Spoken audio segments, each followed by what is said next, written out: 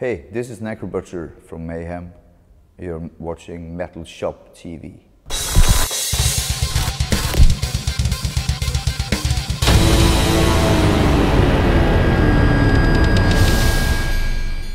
It was Telok came up with the title. He had written, I think it was 8 songs. Many of them were in the same context as the title album, also the title of the album. And since I didn't write it, and he did, I can't go into too much details, but it was something he said about going a little bit old school,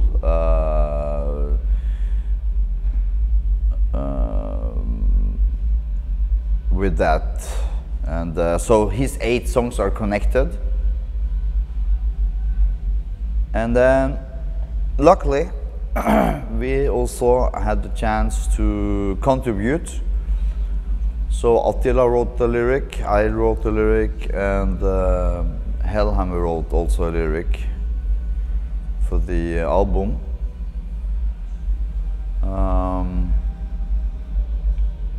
And that's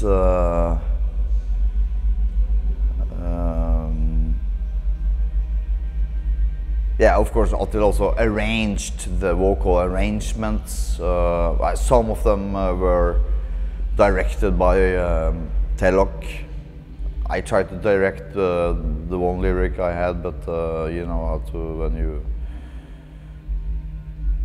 it's better to give artists more freedom to express themselves, and if you tell them anything, then they will maybe don't feel as free, and so I kind of regret that. It turned out great, but yeah. Not so much more to say than that this album is, first of all, I'm extremely proud of it. It's our best album since 2004. Production is great. We have our front of house guy, been with us for many years now. He produced and recorded the album. So everything came together really nice.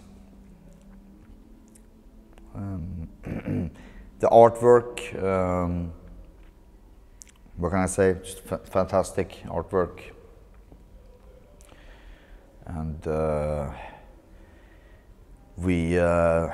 and also the last 2 albums have not been, how to say, maybe not so live friendly, more technical, maybe better to listen home type of music, while this album is a little bit more live friendly. And because of that, I was looking forward to start a tour with this album, and now we started the world tour. We are on our 16th gig here in Prague now, and we'll continue for the next 2.5 years to finish the world. It's about 200 concerts in about 60 countries that has to be covered.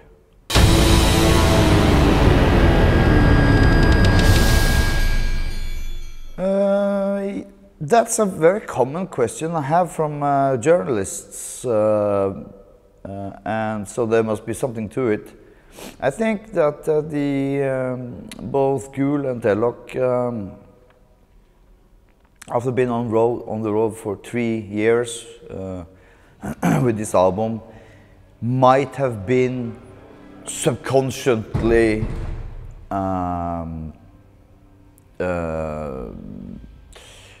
also, I don't think they intended it to sound like that, but it may have kind of influenced them in some way, and I don't really see that. I don't really see it myself. Maybe it's just because I'm in the middle of it. But like I said, it's the best album we did in 16 years. And if you compare it to Mysterious Stones Satanas, one of our proudest moments, I would just say thank you.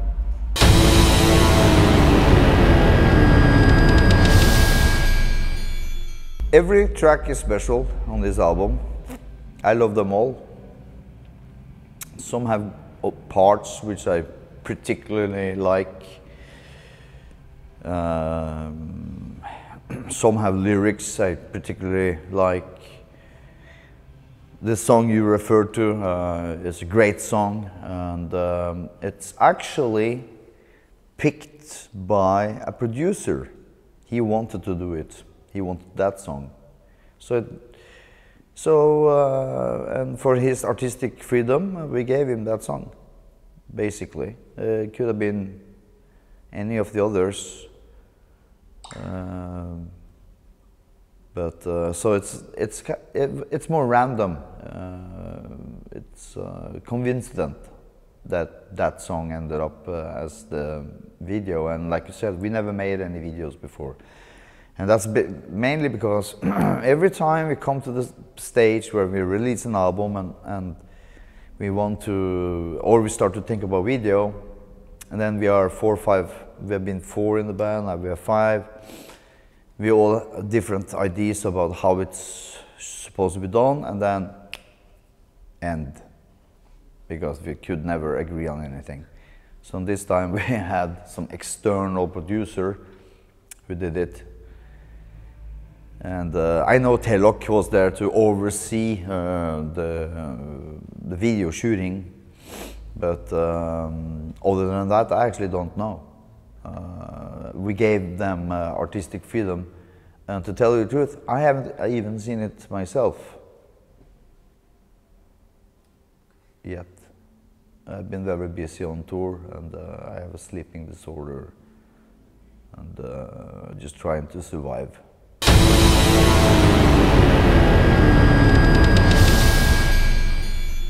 The 2 previous records, let's take Ordo ad Chaos first. Written by Blasphemer, the whole thing. Of course, some drum arrangements made by Hellhammer, some vocal arrangements made by Attila, but it's basically a one-man thing. And same thing happened with this Historic Warfare. It's Telok wrote the album. I think that's what differs the most this time, is that everybody was in on it. And when recording it, I've had the feeling that it sounded like live in studio suddenly, like back from in the 80s. So that's the biggest difference I can see myself on the last 3 albums. Yes.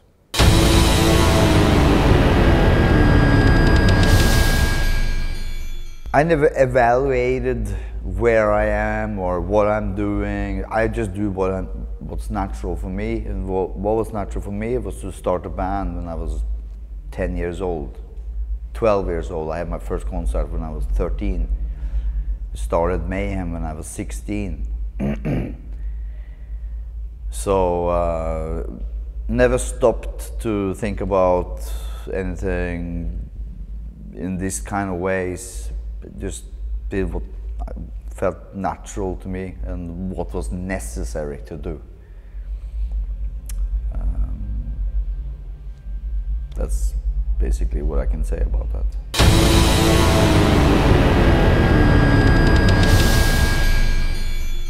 There is thousands of albums being made, and there's so much music. And I'm a big music fan. Music is my life. I wake up in the morning to music. I go to bed in the night to music. I have different moods. I have car music. I have washing up music. I have party music, making love music, anything. music to everything. And when you say, am I still connected with the black metal, or you know, am I still underground?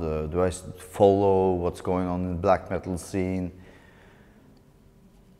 I listen to everything that I have time for, but to tell you the truth, a lot of the music I listen to is my old records that I have personal feelings for, and won't suddenly feel urged to listen to Left Hand Path from Entombed, or you know, could be anything. Could be Ministry, could be Depeche Mode, could be Rolling Stones, even Beastie Boys. Now I'm just mentioning some of my favorite bands. When it comes to the newer, darker metal, some of these people, we have opening acts. And this is a good way for me to get to know new bands personally, because we travel with them, and also by seeing their shows. Because you have to sacrifice a little bit, especially for complex music, you have to sacrifice to be able to understand the music, especially if it's fast, hard, and let's say noisy. And you have to give it some spins. You have to listen to it several times, and to give an artist the possibility is rarer and rarer, because I have hundreds of favorite albums that I rather listening to than ordering music that I don't know. But I'm recommended a lot of music that I do listen to. And I have some people who knows me. So when they call me and say, hey, I got a great album, you have to listen to this. And then sometimes I find new music in this way. So it's basically like that. I'm following, kinda, I think, you know, but not like back in the days where we had this, when the metal was young, and we were going to I remember there was a company from Sweden called Zip. We ordered, just by the name of the band, we were like Bulldozer. That sounds pretty cool. Voivod, that sounds pretty cool too. So we ordered these albums, Day of Wrath, you know, and War and Pain, just to mention two albums, become two of my favorite albums ever. So this is the way we did it back in the days. Today also some bands do covers from Mayhem, and and send me their cover versions, which I really appreciate, to hear other musicians take on our music. That gives me a kick, and that opens up also a passage into me listening to a new band. Like, for example, there's some new bands from Estonia, there's some new bands from Belgium that covered Mayhem, which I would never have probably found if they didn't contact me to ask permission to record one of the songs I have written.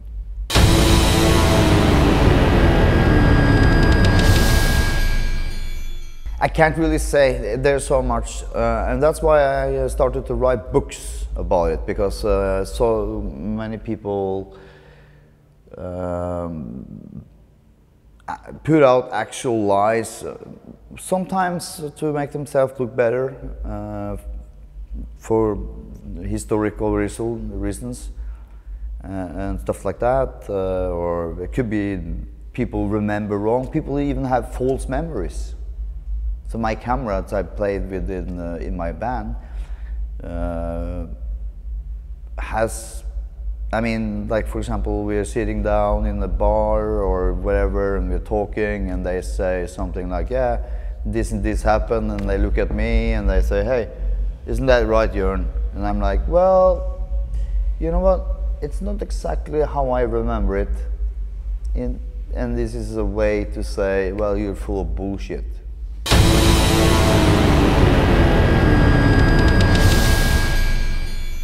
Well, since this is not a sunshine story, I never liked the fact that anybody should come in and make movies, especially if they didn't contact us first and didn't care about any details or just and stuff like that. And there's been a lot of documentaries been made, and so I was very skeptical, as always. And I can tell you right away that first time I heard about this Lords of Chaos movie was Rolling Stone magazine called me in the morning. There's a time difference in LA and Norway, 9 hours.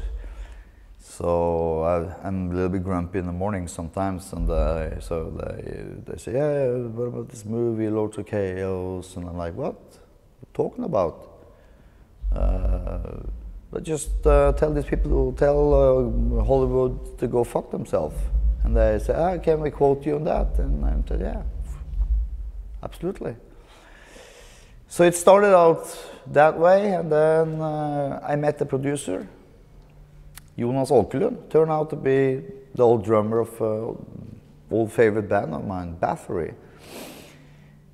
And a great guy, and a movie geek, and you know, made great videos for all the bands.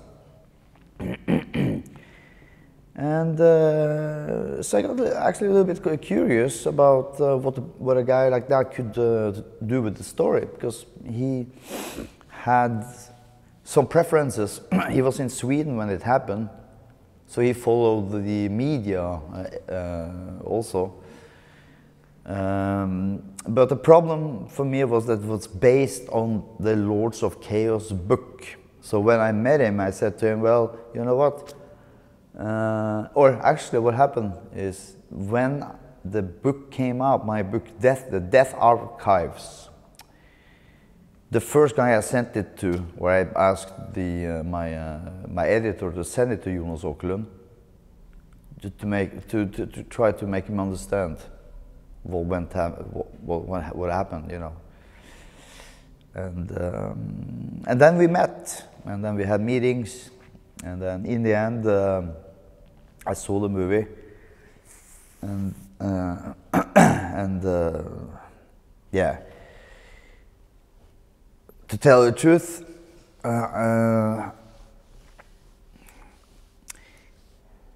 it made me very sad.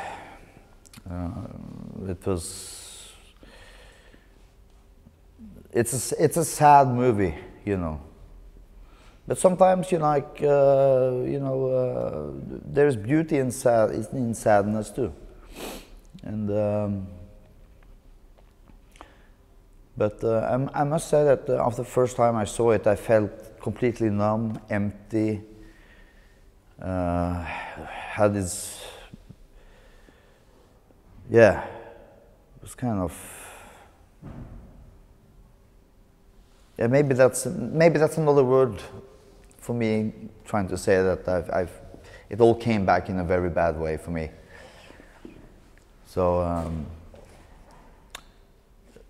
About the impact of the thing on us, on Mayhem, it was extremely a lot of magazines and TV stations and stuff that called me because they smelled some sensation. LA Times, Daily News, BBC, CNN, ABC, everybody. Even National Geographics, you know, it went completely crazy. And I told all these people that, you know what, I don't want to give the facet on what's right and what's wrong, and you know, I like the people to see it first, and then when you see it, then you can call me back with some intelligent questions about the movie. And then guess what happened? Nobody called me afterwards.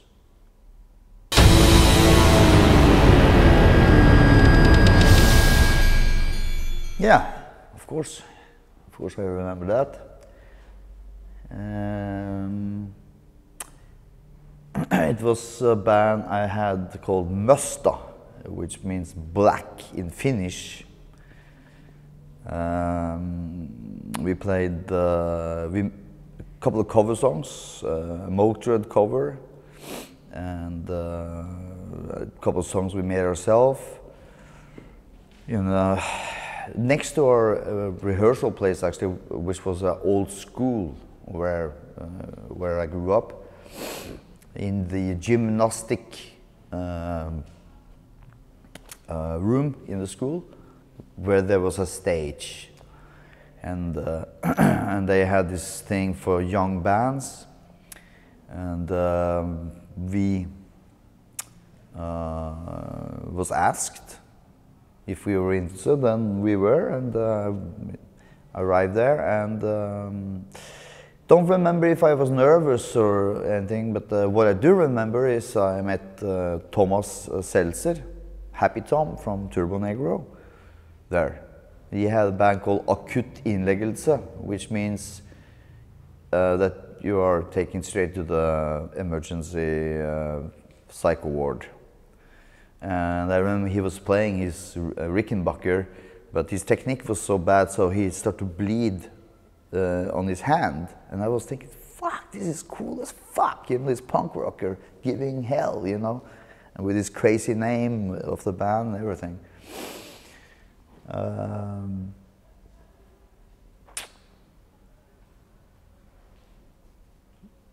Don't remember so much more about it, actually. This is many years ago. This was in 90, let's see, it must have been 1981 or 2, around that time.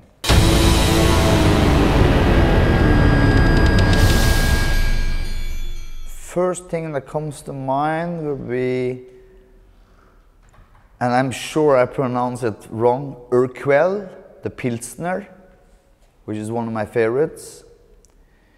One of the first times I played in Prague, I lost my bomber jacket in a bar, got drunk,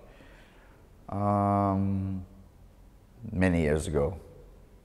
I think maybe 20 years ago or something. 99 maybe?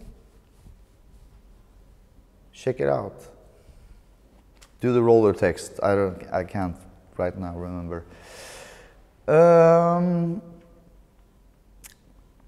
It used to be somewhat cheaper than some other European countries. Now when you join the Euro zone, everything seems to be the same. I see some of the stores and stuff that you had, the special national thing, is more disappeared now. It's Mercedes, Lidl, Aldi, it's everything, it's BP, Shell. Unfortunately, it's the globalization. It's taken over a lot of the national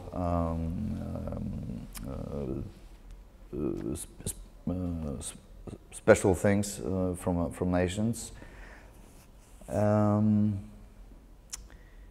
Let's say, of course, I love playing at the Brutal Assault Festival. It's a great festival. Thomas is a good friend. Let's see, what else? Can I say that? Yeah, you have beautiful women over here.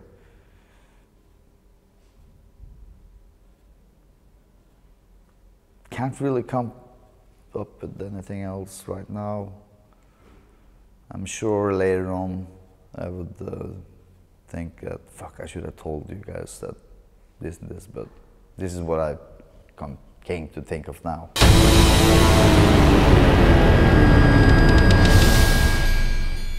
I can't tell you.